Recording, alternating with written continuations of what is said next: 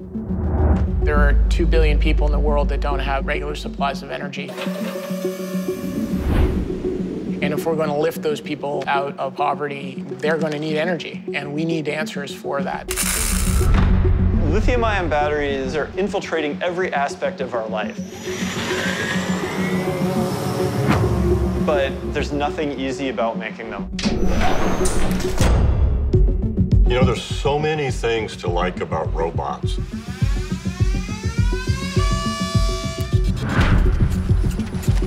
It's a really big mathematical challenge to even get machines like this to walk. On the right here is a 3D representation of what Cassie is seeing. Detroit is one of the top 5 least connected cities in the United States. What happens when you have half of the city that has 1,000 megabits per second, and then the people with the least resources only have 10? Wherever the worm goes, I will go.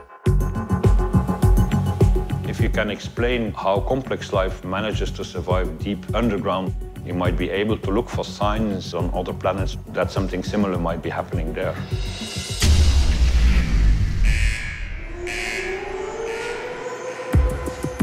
Fusion is the ultimate energy source in the universe. If you can create the conditions that allow it to take place. We're making the transition from just the crazy hardcore people like us to now everyone being able to kind of do this. It's about building a healthy digital ecosystem and have community participate in creating the infrastructure. Gabby, why are we doing this? I mean, communication is a fundamental human right. Justice.